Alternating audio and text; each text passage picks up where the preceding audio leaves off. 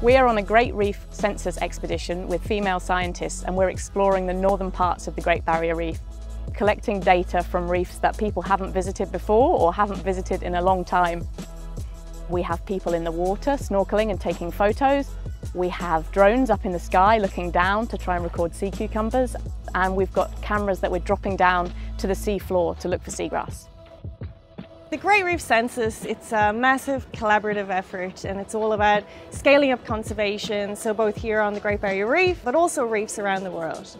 We partnered with James Cook University on this expedition, and we really wanted to bring together a group of women with really diverse experiences and backgrounds to share knowledge, but also to trial some new methods and innovations in how to monitor this massive ecosystem, which is changing so quickly now under climate change.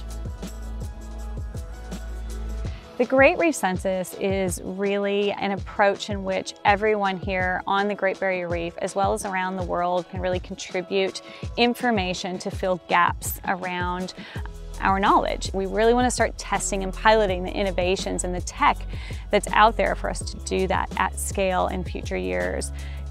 When we look at how we understand what's happening with the Great Barrier Reef over time and space, we use a range of different technologies, and quite often if we want to look at the entire reef at once, we'll use satellites, and then we bring it all down into focus with people being in water.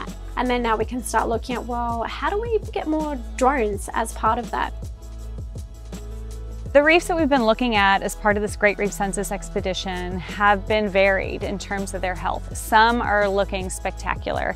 Others are smashed by cyclones, by recent major bleaching events, and others are starting to show really good signs of recovery. But it's really not enough time as of yet to say how that recovery is going. It's hugely important for scientists to collaborate with everyday people, tourism operators, and that's what the Great Reef Census is an excellent example of. It's people power, and everybody can collect really important information to help us figure out what's happening on the Great Barrier Reef.